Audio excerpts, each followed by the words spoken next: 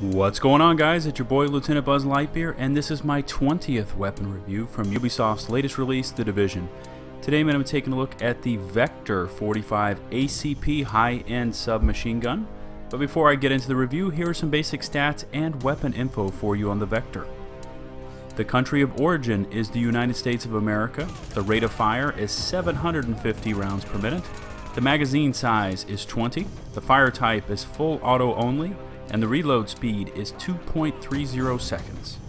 Design for the Chris Vector started in 2006 and finally entered production in 2009, and is based upon an unconventional blowback system combined with inline design to reduce perceived recoil and muzzle climb.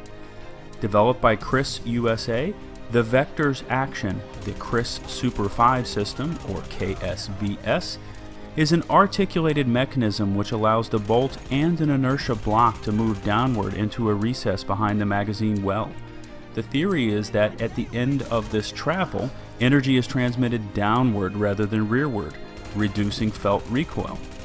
Originally designed to accept and fire Glock 21 pistol magazines and the same 9x19mm parabellum cartridge, the now second-gen variants have been modified to accept 13-round 45 ACP Glock mags and an extended high-capacity version. More of a gun show marvel than a mass-produced weapon, the Vector is a completely unconventional weapon and once again appears in a first-person shooter. Right now, the Vector is probably the most used and hated SMG in the game, and I constantly see players running around the DZ with this beast equipped. I found the Vector to be more unstable than any of the other SMGs I have reviewed so far, and the fire rate of 750 has been dumbed down from its real-world claimed fire rate of 12 to 1500 rounds per minute. I found the mid-range accuracy to be hit or miss, as when fired full auto, the hitbox jumps around and you have to be on your toes to keep your targets in sight. In close, the Vector shreds enemies with consistency, and I can see why so many players are using it right now. My suggested mods would be barrel and grip attachments designed to improve stability, as this is the one and only weakness of the Vector.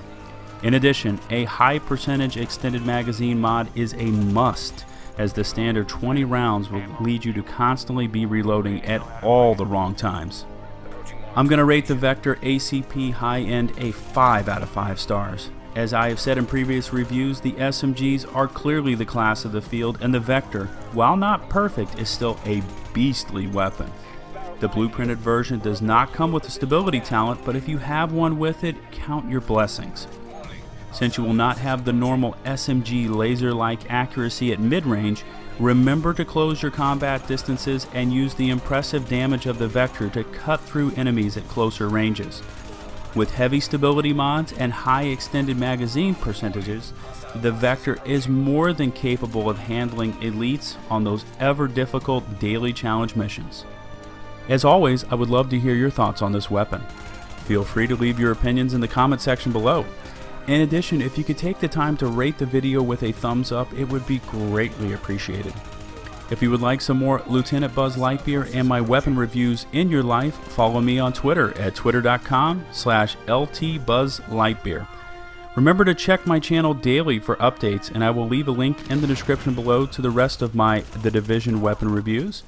Remember, for my channel, likes, comments, subs are loved. This has been your boy Buzz saying peace out.